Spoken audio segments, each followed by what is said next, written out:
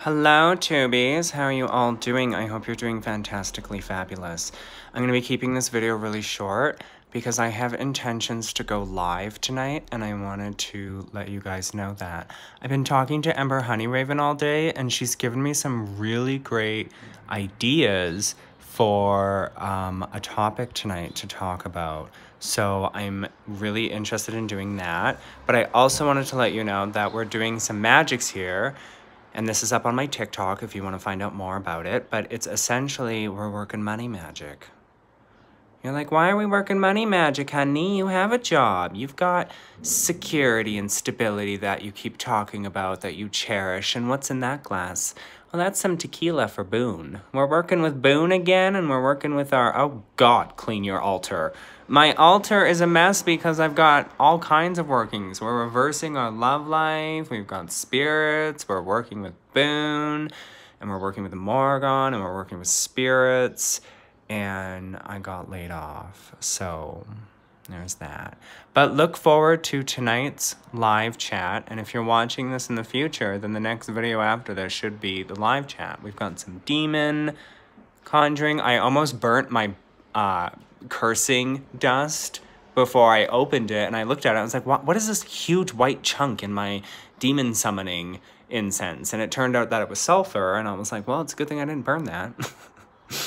I do label the tops of them. So this one's like a conjuring demon incense, and the other one says it's a cursing incense, do not burn. And that's my money oil. It's because it's gone green because there's money in there, literal money. So, and I ran out of sage, white sage sticks. So I have this. It's got white sage in it. And then I can't remember what herb this is. Can you see that? The camera will focus. Do you know what kind of herb that is? I can't remember. I got these from New Age imports, and they don't fucking... I can't remember what herb this is. But anyways, I really like it. So we're just working this money spell. This is a sugar jar spell, by the way. This is a sugar jar with some money oil and some herbs and a petition, right? And we're going to be working this every single day. We're going to be attracting a new job to us, a new full-time permanent position, right? So we're just, where's my incense? Do you guys know where my incense is? You're like, shouldn't you know where your, that's a cat box. You're like, should you know where your incense is? Do I look like somebody who knows where my incense is? I'm trying to do this while looking through the camera to make sure that you guys can see what I'm doing without burning my hands. Oh, don't burn me. There we go. This is just some sandalwood, patchouli, and juniper berries if you want to make this. Boone requested it for this one. So the three parts in there is Boone, the spirits, and the Morrigan. The Morrigan for me really likes juniper berries. So we've got that in there. Okay, and these sticks over here, this is just from the last sage stick that I had going. Ooh, girl. Anyways, I just wanted to kind of share this with you and just let you know that your altar doesn't always have to be clean and pristine and pretty and gorgeous. I mean, like, look at this. Look at this mess. Look at that. It's like, Adam, clean up your mess. No, I'm working. A real witch has a messy altar because they're working. You're like, that's not true. Okay, let me put it this way. A working altar is always messy. You're like, stop inciting drama.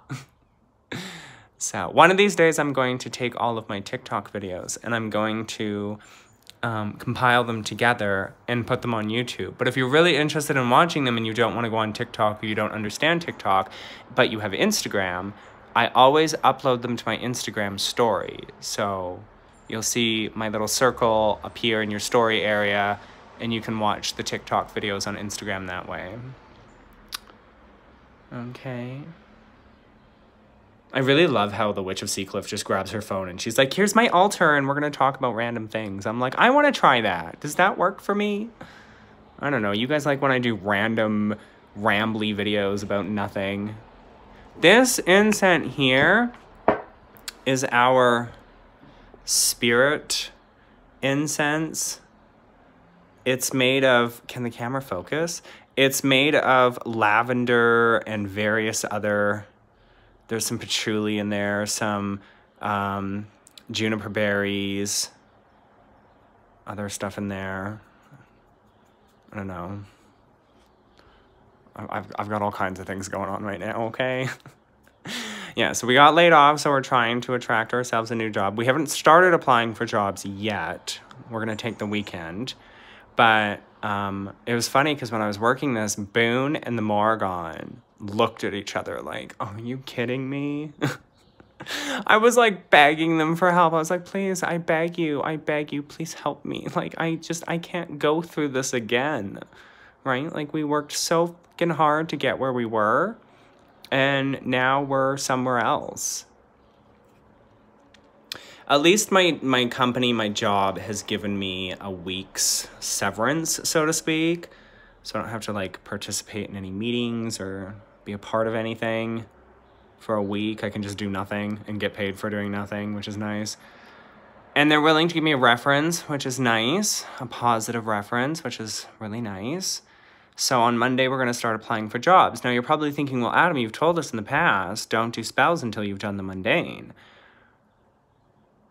Boone and the Morgan understand my situation, right? It's a situational basis. Now, this candle is not standing up straight. You can tell, right? Like, you can tell that it's leaning. It's the leaning Tower of Pisa. From this angle, I thought it was standing up straight. And then I looked from this angle, and it was like, no, Adam, no, we're not standing up straight. So it's a good thing that we're not going to be reading this candle, but we are going to be burning multiples of these candles on here as we continue to work this. Okay, so we're going to be working this and continuing to work this.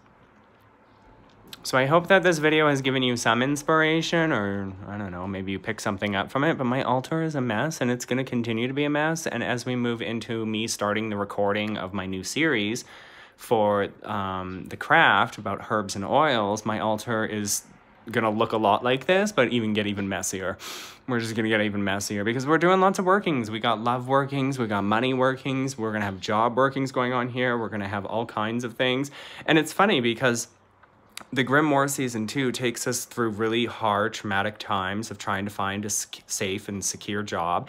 And by the end of that season, we found that job. I know it's a spoiler, but whatever. It's the context that is not being spoiled, right? Like, I love it when people are like, oh my God, spoilers. It's like, you may be spoiling how a specific character dies, like by saying that a specific character dies, but you're not giving us context as to how. So in my mind, it's a spoiler that they're dying, but it's not a spoiler, a complete spoiler, because you don't have the context. So you guys don't have the context of how everything works out, but we know that things work out. And now we know that things didn't completely work out, but I've been there for a year and 3 months or so. All of that happiness. Anyways, we'll do more witchy videos later, but I'm going live tonight, okay, everybody? And Ember Honey Raven has given me some amazing topics. I'd really love a chance to speak with Joey Morris, even if it's just a private chat with her about the Morgan and like, just, you know, just kind of back and forth. You know, this is my relationship with the Morgan. I mean, she doesn't have to share her relationship with the Morgan, but right, like just kind of, it'd be nice to talk to another witch who works with the Morgan in kind of where they work with the Morgan in a public way, because I've got witchy friends who work with the Morgan in a very secret way, or a very quiet way, or a hush-hush way, but I don't have any witchy friends that talk about the Morgan in a public way that I could have a conversation with, right? And be like, how does she respond to you talking about her publicly? Because for me, she's like, I don't really mind. And I don't really mind if you record videos while we're doing workings or whatever. Just don't give away all the secrets, right? She's really good at keeping me in check that way. Keeping me in check that way. And yes, I'm stoned out of my tree. Okay, and I had a shot of tequila. So we're a little crossfaded. So I'm gonna go now. I hope you guys enjoyed. Love you.